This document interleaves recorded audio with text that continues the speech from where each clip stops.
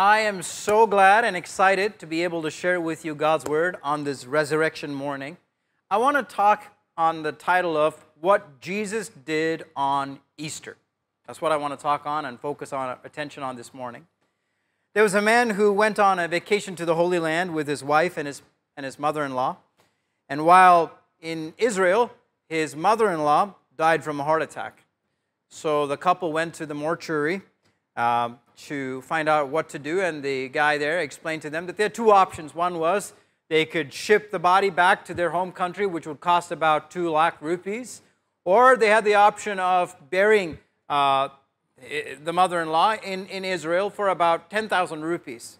So the guy thought for a little while and told the guy at the mortuary, he said, I'm gonna take my mother-in-law back.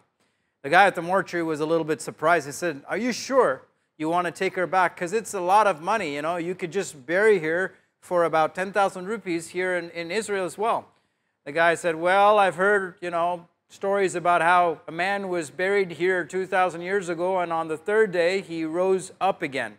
I do not want to take such chances with my mother-in-law," he said. So, this morning, I want to take the next few moments and look at what happened on that day after Jesus rose up from the dead. What did the first appearance of Jesus to his disciples look like? What did Jesus say to them? The Bible makes a record that the first appearance to the disciples as a group is in John chapter 20, verses 19 onwards. And that's where I want to focus on. So get your Bibles, open with me to the Gospel of John chapter 20. I'm going to read from verse 19 onwards, and this is what the Bible says. It says, "That Sunday evening," the infamous Sunday evening, "the disciples were meeting behind locked doors because they were afraid of the Jewish leaders. Suddenly, Jesus was standing there among them. 'Peace be with you,' he said. As he spoke, he showed them the wounds in his hands and his side. They were filled with joy when they saw the Lord. Again, he said, 'Peace be with you. As the Father has sent me, so I am sending you.' Then he breathed on them and said, 'Receive the Holy Spirit. If you forgive anyone's sins, they are forgiven. If you do not forgive them, they are not forgiven.'" As you read this portion of Scripture, you can't help but notice the similarities that we're facing today in our world. Just like the disciples did 2,000 years ago, we find ourselves, in lockdown homes, afraid of what's going to happen. And I think this passage has a lot to say to us today who are going through what we're going through as well.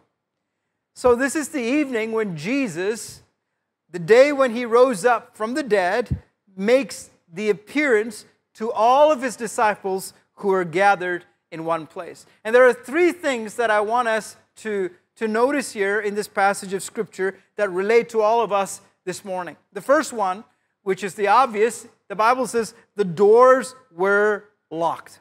The doors were locked. Jesus did not have to knock.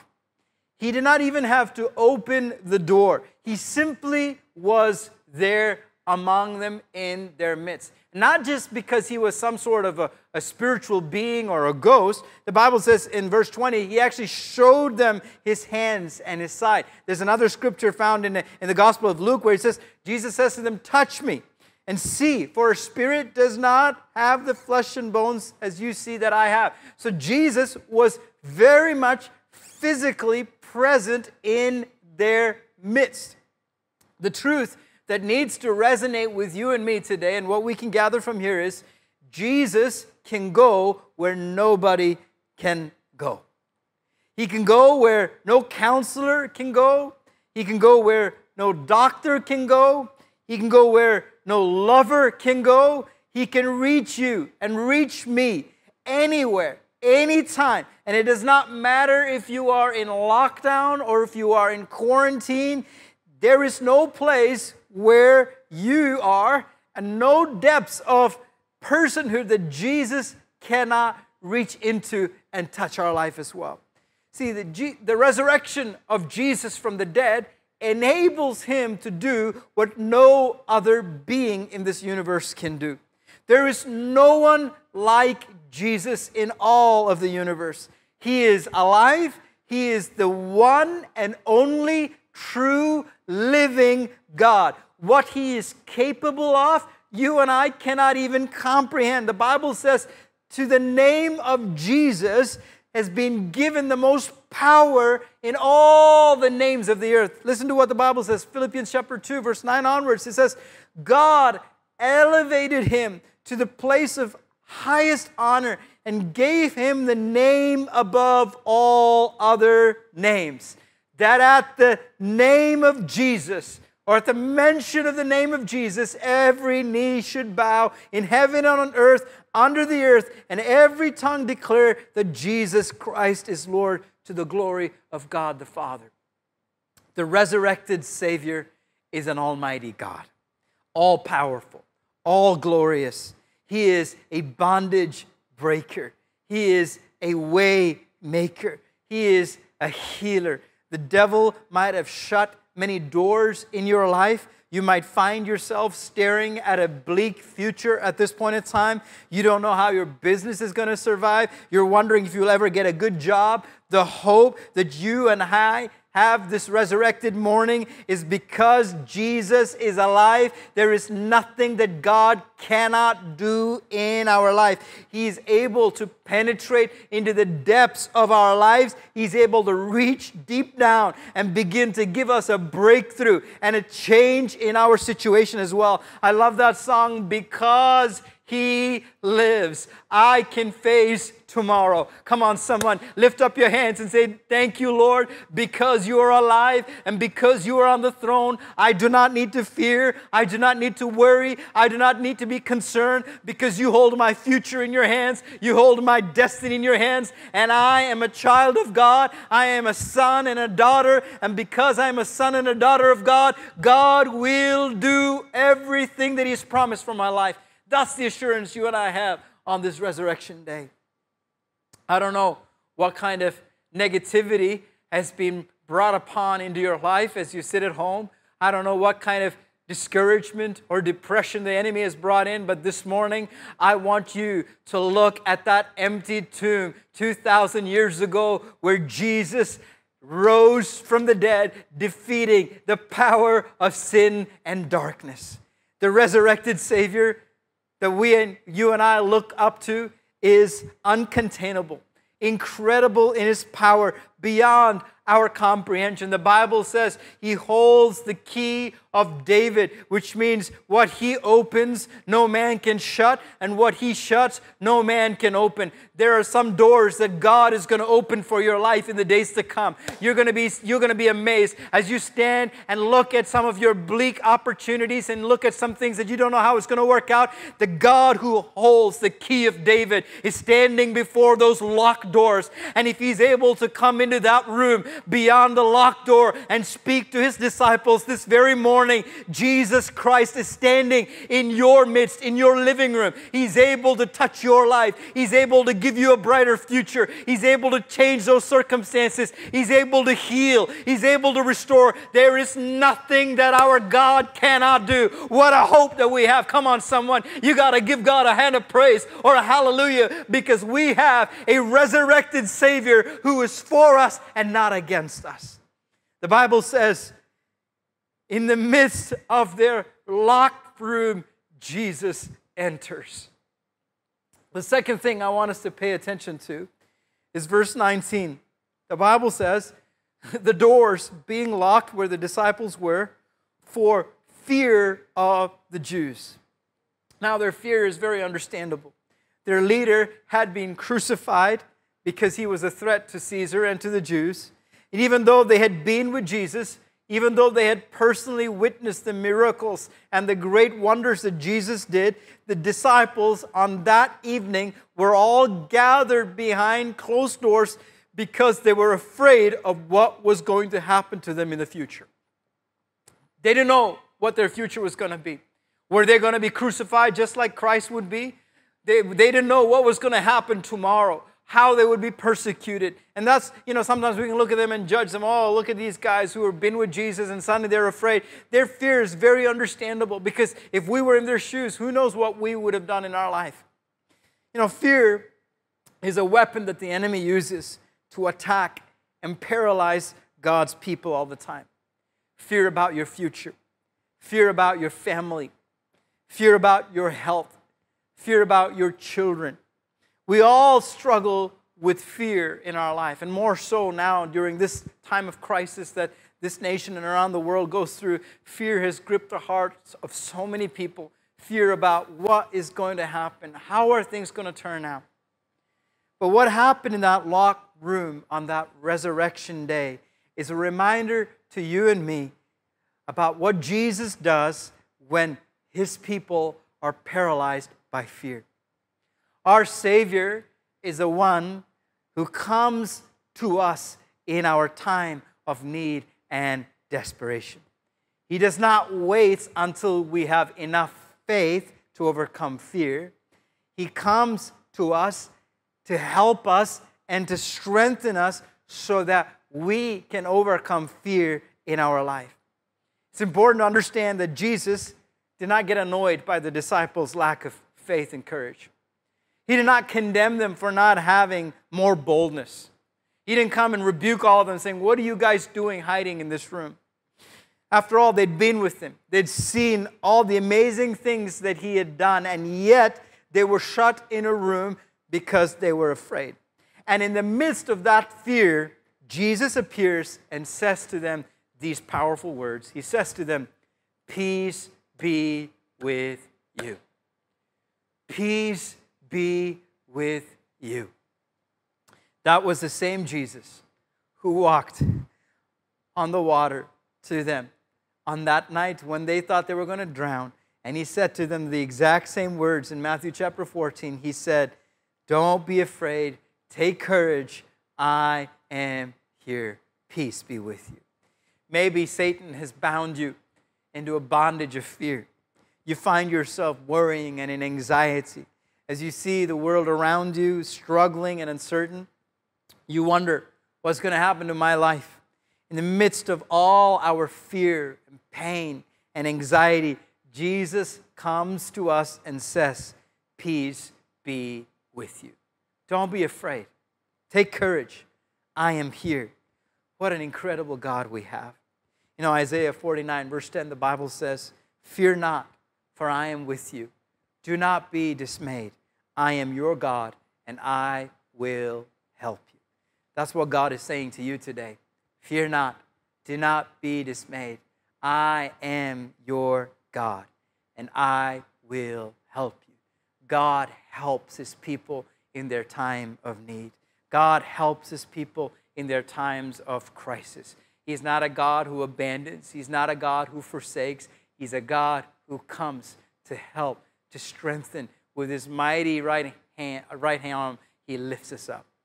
The third thing that we can notice in that passage is, verse 19 again, the doors being locked where the disciples were for the fear of the Jews, Jesus came and stood among them.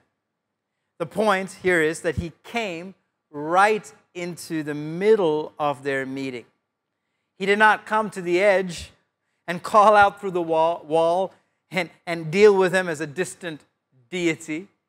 He wasn't playing games with them. He wasn't toying with their faith. He wanted them to see Him and to know Him.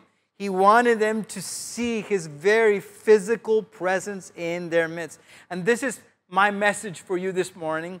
Jesus is not someone who is behind the wall. He is not someone who is hiding behind a curtain. Jesus is not on a high mountain that you have to go up and climb up to find Him. Jesus is here. Jesus is among us. Jesus is in our midst.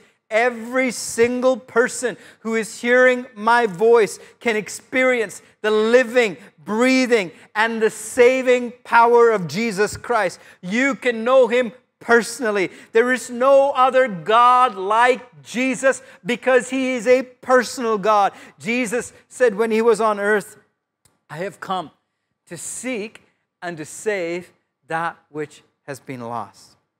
You and I, who are His creation, we were made in His image and His likeness.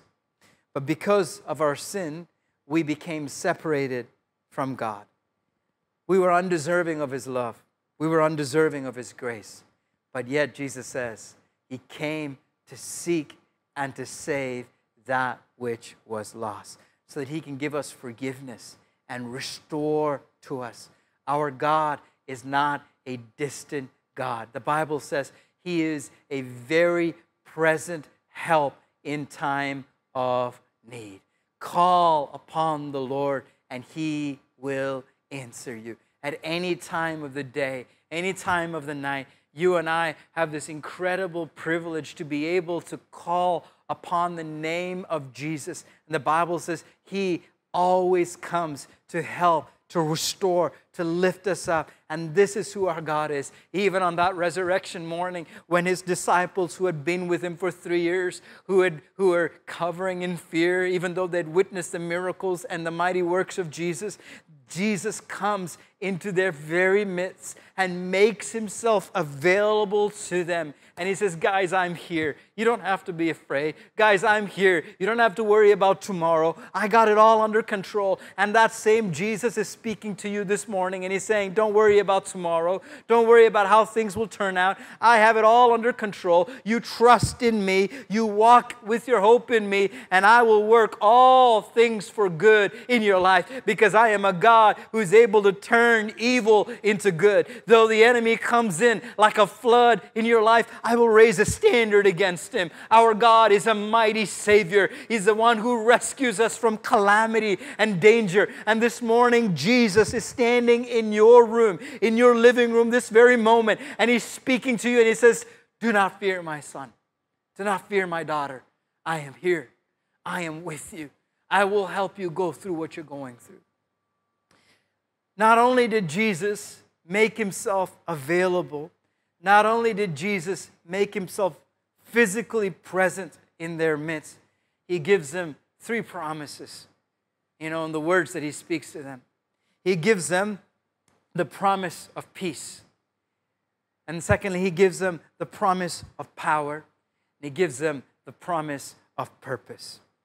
The opposite of peace is conflict. The opposite of power is weakness. The opposite of purpose is aimlessness. And many, many lives are ruined by conflict, by weakness, and aimlessness. Jesus did not come into the world and die so that He would ruin your life. He came to save it. And what we will see is that He saves us from ruining our life by becoming our peace, our promise, and our purpose as well. So coming back to that scene in that room there in John chapter 20, come back to verse 19. Let's read it again. It says, that Sunday evening the disciples were meeting behind locked doors because they were afraid of the Jewish leaders. Suddenly, Jesus was standing there among them. Peace be with you, He said. And as He spoke, He showed them the wounds in His hands and His side. They were filled with joy when they saw the Lord. Again He said, peace be with you. Before Jesus says anything about power or purpose, He wants to establish peace. Because peace is the foundation for power and purpose in our life as well. The Apostle Paul, who wrote 13 of the 21 New Testament epistles, he explains it like this in Ephesians chapter 2, verse 14 onwards. He says, for Christ Himself has brought peace to us. He brought the good news of peace to you, Gentiles, who are far away from Him, and peace to the Jews who are near as well. And the peace that Jesus offered the disciples was a peace that He accomplished and fulfilled by the death on the cross. That's why in verse 20 He says, when He showed them His hands and His sides, He says, Jesus was saying, I'm the one who died for you guys. Look at my hands. Look at my feet. Look at my side. I paid the price. I paid the penalty for your sin. So that today, because of what I did, I'm offering to you this incredible promise of peace. If you trust in me, you can experience this incredible peace that I'm giving you as well. You know, the peace that Jesus gives is for 3 areas in our life. I would say the 3 areas is, the first area is the upward peace. You know, when man sinned and when man disobeyed God, man lost his precious, personal, intimate relationship with God. In other words, he lost his peace, his upward peace.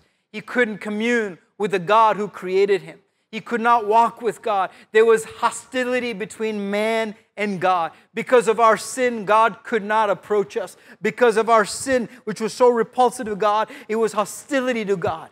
But when Jesus came down to earth 2,000 years ago and went up on the cross of Calvary, Jesus established peace between man and God once and for all. That's what the Bible says. He established peace between God and man. Jesus is the great peacemaker between God and man. He established peace between us and God so that you and I could walk with God in intimate relationship.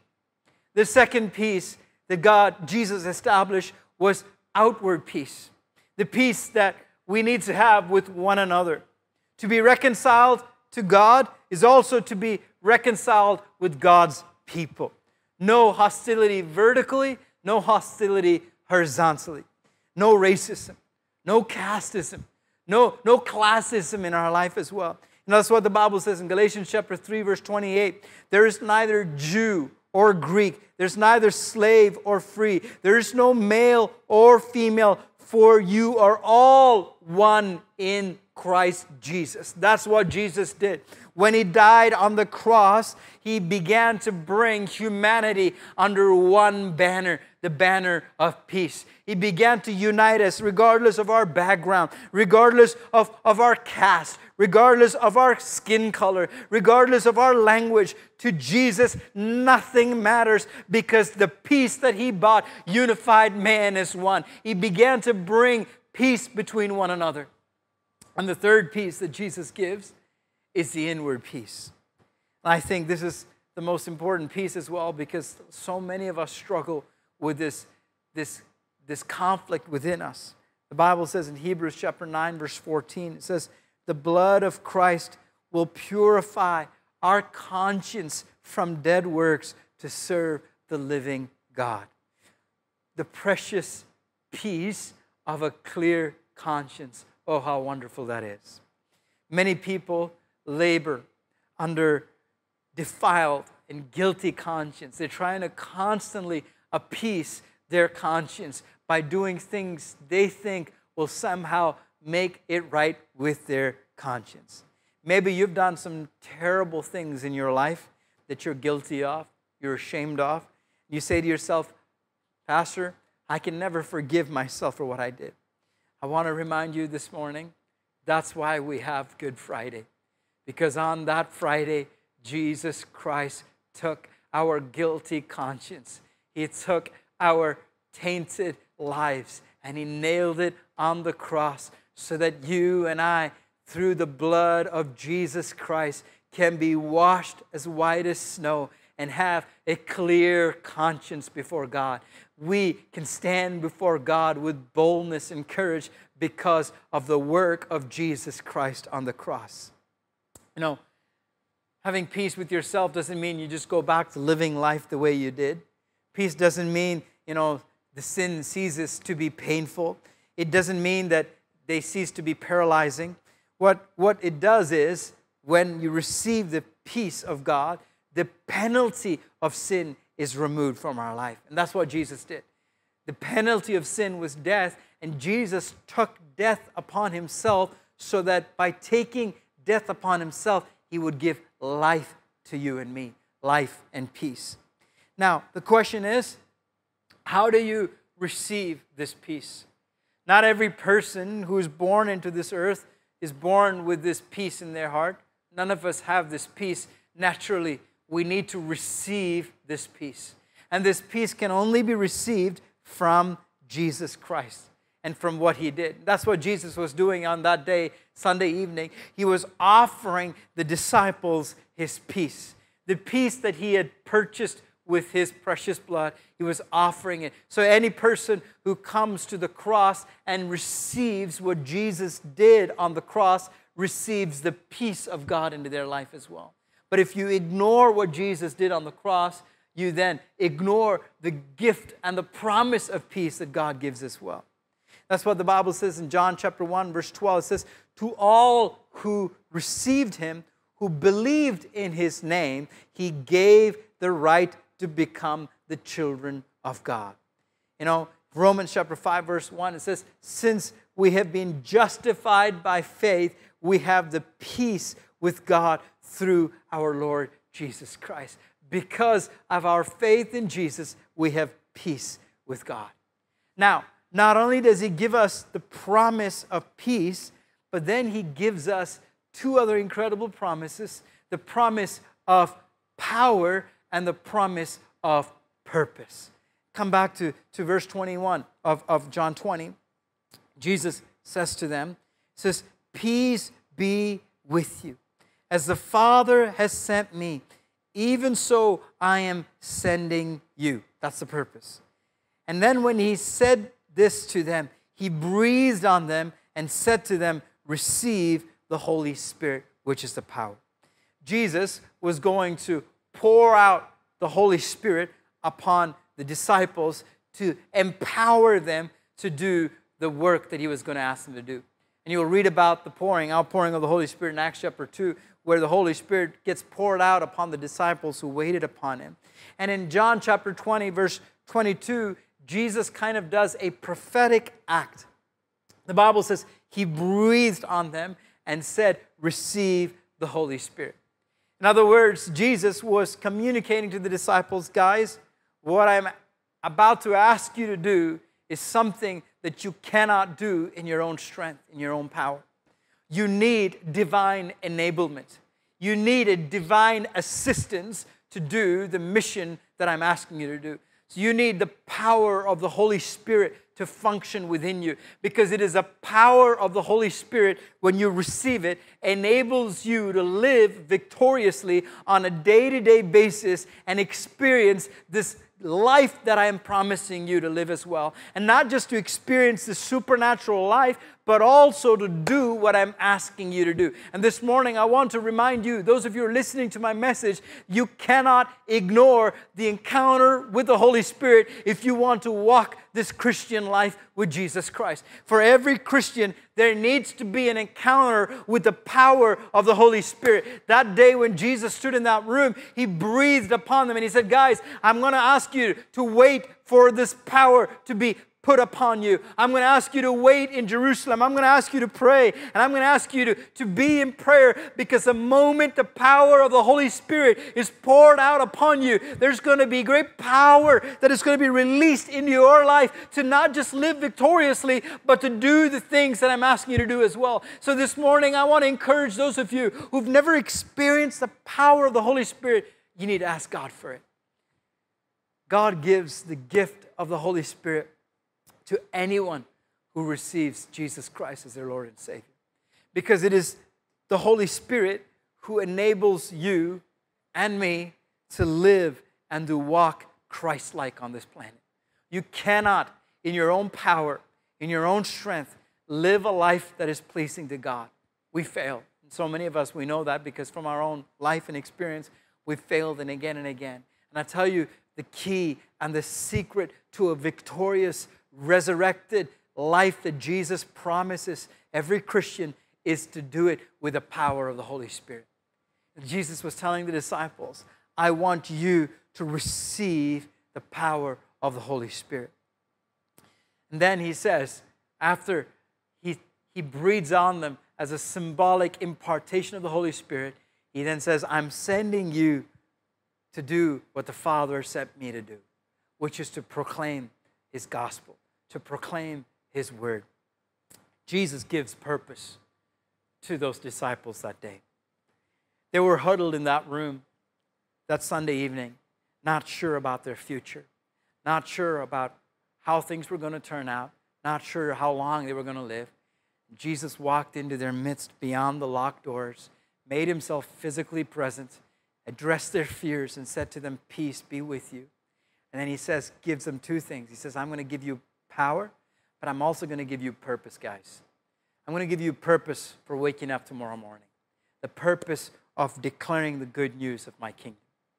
On this resurrection day, one of the greatest messages for the body of Christ is we need to become ambassadors of the kingdom of God. I think there's no other time in our world and the time that we live in today, there is a need for the power of the resurrection of Jesus Christ to be declared in our world. And the only way that we can receive this power is through the help of the Holy Spirit. And then when you receive the help of the Holy Spirit, then we receive the divine purpose of God. It's God's desire that you and I will become powerful proclaimers of the good news. After Jesus had that encounter with the disciples in that closed room where they were huddled around each other for fear of the future, they listened to what Jesus said, and they waited in that upper room in Jerusalem. And just like Jesus promised, the gift of the Holy Spirit was poured upon them. They received what the Bible calls the tongues of fire that descended upon them, that gave them divine enablement. And from that day onwards, these petrified, ordinary, uneducated fishermen, tax collectors, and normal working class people suddenly received a divine enablement to become powerful men and women of God who will go through the corners of the earth declaring the good news of Jesus Christ. To the point that people who saw them could not recognize the difference between who they were now and who they were before. And that's what the resurrection power of Jesus can do. It can transform you into a person that people cannot recognize, into a new person in Jesus Christ to do things that are amazing for the kingdom of God as well. This morning, I want to remind you on this Easter Sunday, there is a divine mandate that has been given to the body of Christ, that we are to declare this powerful, wonderful message to the people around us. My Savior is not dead. He is alive. There's one tomb that is an empty tomb today. That is the tomb of Jesus Christ. He is no longer there because 2,000 years ago, He defeated the power of sin and death so that He can become our Savior and lead us back into the rightful relationship with God again. Today, in the midst of your locked doors, you can receive peace, the peace of Jesus Christ, to know that He is in control, that He will work together all things for good in your life. And you can also receive the power that comes through the Holy Spirit. To anyone who receives Jesus, power, divine enablement, even for your business, to do well in what you do. That's what the Holy Spirit does, is He empowers us to live supernatural lives while on earth. And then we receive this divine mandate, this purpose. Jesus says, as the Father has sent me, so I'm sending you guys. He's telling to all the disciples, I want you to go and preach the gospel. Tell the people about this wonderful good news of a Savior who came looking for them. May the Lord today encourage us and strengthen us to be powerful men and women who will become ambassadors for the kingdom of God. Maybe you've been listening to my word and you've not yet experienced this resurrection life in your life. The Bible says, for anyone who calls upon the name of Jesus and confesses that He is Lord and Savior, to them is given the gift of salvation. Along with the gift of salvation, God also gives the gift of the resurrected life. Jesus said in John 10:10, I have come to give life and life in its abundance. Today, fear does not have to have a hold on you. Anxiety does not need to have a hold on you. Depression does not need to have a hold on you. Sickness does not need to have a hold on you because there is an empty grave. Jesus put to death once and for all our fears, our curses, our sins, so that you and I can experience this resurrection life in our life on a daily basis. I want to pray with us. If you're here today and you say, yes, I want to experience this resurrection life, I want you to pray this prayer after me today. It's a very simple prayer. It's a prayer of invitation. It's a prayer of surrender. And when you make this prayer, you're inviting this risen Savior to come into your life and to begin a work in your life. Would you pray with me? Would you say these words after me here this morning? If you would like Jesus to become your Lord and Savior, say this with me. Say, dear Father, thank you for your Son, Jesus Christ. Today, I open my life. Jesus, I invite you, come into my life. Forgive my sins. Today, I surrender my life into your hands. Jesus, break the power of sin and curse in my life. From this day forth, I am yours and you are mine. In Jesus' name. Let me pray with us. Heavenly Father, I pray for those precious friends who prayed that prayer along with me for the very first time, inviting you to become their Lord and Savior. I pray that this very moment, that the very life and the lights of God will enter their life. Thank you for salvation. Thank you for the incredible work of God that is going to be established in their life. From this day forth, their life will never, ever be the same again. The power of sin is broken. Their power of the past is broken. From this day forth, their future is secure in Jesus Christ. I thank you for forgiveness. I thank you for your blessing upon their life, Lord God. I pray for all of us, other members of our congregation who are listening in today. I pray that today that there will be a renewed call to be powerful ambassadors for the kingdom of God. That we will be empowered by the Holy Spirit to be loud voices in our generation that declares the truth, the way back to the Heavenly Father. I pray that you will give us opportunities, even during this season of crisis, to share our eternal hope and our faith with family and friends, and through that win people for the kingdom of God. Bless your people, strengthen them, heal those who are sick among us, give them your supernatural strength. Protect every single member of our congregation. Keep them safe under your wings and under your care and protection. Lord, until the day we come back together and together as a body of Christ and gather together in one place, I pray that your peace and your grace will rule among us, Lord God. We love you and we give you the honor and praise. In the precious name of Jesus we pray. Everybody said, amen, amen, amen, amen, amen. May the Lord richly bless you. Have a wonderful day celebrating one of the most unique celebrations that any people group can ever have, which is the resurrected Savior, the one who defeated death. May the Lord be with you in a powerful way today. Amen.